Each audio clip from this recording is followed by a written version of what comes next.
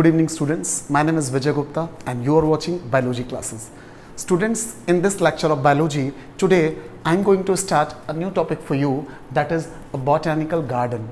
Botanical garden is a type of taxonomic aid. In my last video, as I described that taxonomic aid is a procedure or a technique or any type of material which helps in the identification of organism is called as a taxonomic aid. So in last video I told you about a very important taxonomic aid, that was herbarium, in which the collection of dried plants takes place.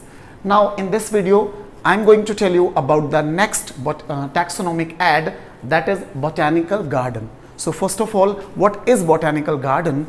I want to tell you with the help of definition. So the definition of a botanical garden is, a botanical garden is a place, it is a place where plants are cultivated. The place where plants are cultivated by the man for scientific, educational research, that may be scientific research or for educational research, and ornamental purpose. So the botanical garden is a place where different kinds of, a wide variety of plants are grown for the study purpose, for the research purpose, and for the ornamental purpose. It was the definition of a botanical garden. In a botanical garden, there are several plants are grown that may be ornamental or may be medicinal or may be rare species also.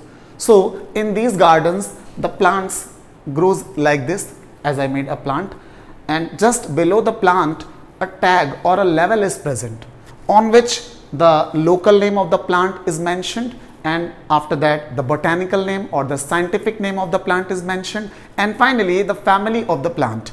Now suppose that with an example, it is a mango tree. It is the mango tree. So in this level, as you can see on the screen, in this level the local name is mango or aam in Hindi, the botanical name is Mangifera indica, and the family of mango is Anacardiaceae. These three important things are mentioned on the level. First one is the local name or the name, the second one is the botanical name or scientific name, and finally the family. So these are the three important points which are mentioned in this level. So it was an introduction about the botanical garden. Now I will tell you about the characteristics of a botanical garden. What are the important key point in the botanical garden? So the first point is, here I write some important points about the botanical garden. The first one is, these specialized gardens have the collection of living plants for reference. As I described in the herbarium, the collection of dead plants. In herbarium, the collection of dead plants takes place, while in the botanical garden the collection of living plants takes place. It is the most important difference between a herbaria and the botanical garden. So in the botanical gardens, living plants are collected for the identification purpose. Now the next is, plant species in these gardens are grown for identification purpose.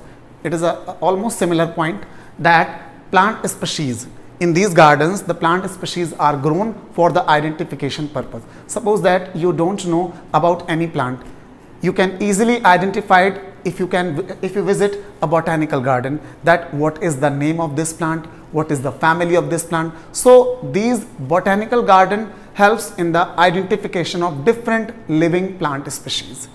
Now the next is, each plant is labeled indicating its botanical name and its family. As I told you before, that each plant consists of a level. Just below the plant there is a level indicating its botanical name and its family, on which the local name, botanical name, family is mentioned.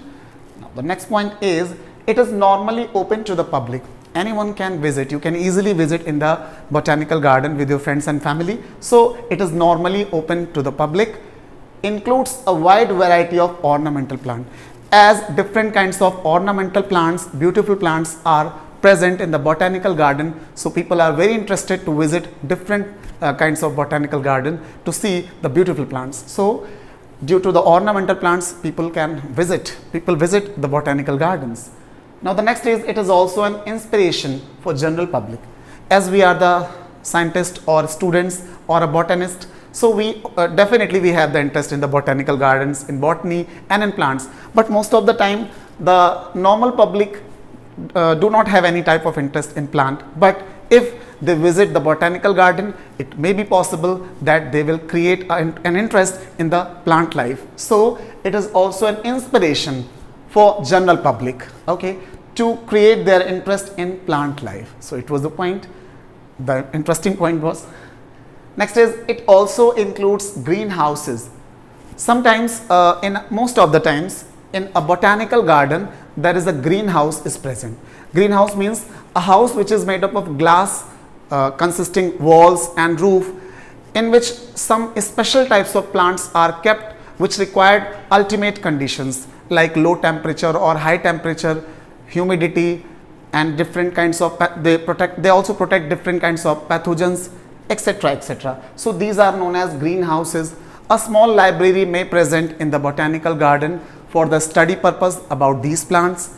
A herbarium, the dry collection of the plants of the botanical garden, may store in a herbaria. So herbarium may also present in a botanical garden. Now the research laboratories. For the research purpose in a botanical garden, research laboratories are also established. So these are the characteristics of a botanical garden.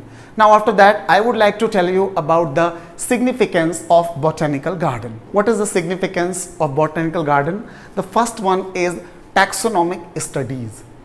As I described before, that botanical garden is an important tool for the identification of the plants. So it provides different kinds of flora, different kinds of seeds, fruits, flowers.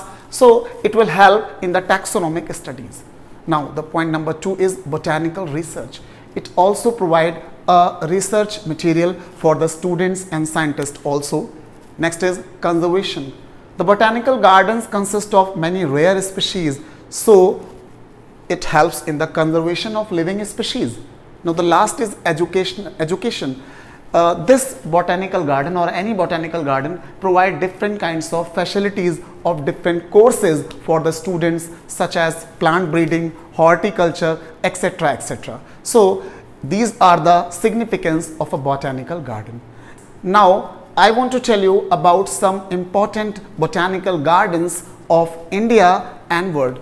So there are some important names which are given on the screen. As you can see that number 1 is Royal Botanical Garden, Kew, England. So it is the most important name for your syllabus, for your exam, that is Royal Botanical Garden, Kew, England.